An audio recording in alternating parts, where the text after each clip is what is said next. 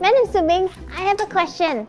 Over here it says that John ate 30 apples and is now left with 45, and X is the number of apples he had last week. Find X. I don't really understand. Well, it's actually a really simple question that utilizes subtraction and basic algebra. Yeah, I know that, Madam Subing. But what I don't understand is how can John eat so many apples in one sitting? I don't think that's the focus of the question. Well, but I think John has a problem, because if he's eating 45 apples at once, I'm pretty sure he's eating some rotten apples. And you know what they say? An apple a day keeps the doctor away, but if you're eating 45 apples, I'm pretty sure you have to go to the doctors for real. I'm starting to get a little bit worried for him, Madam Subing. She has a point. She's right. Yeah, she's right.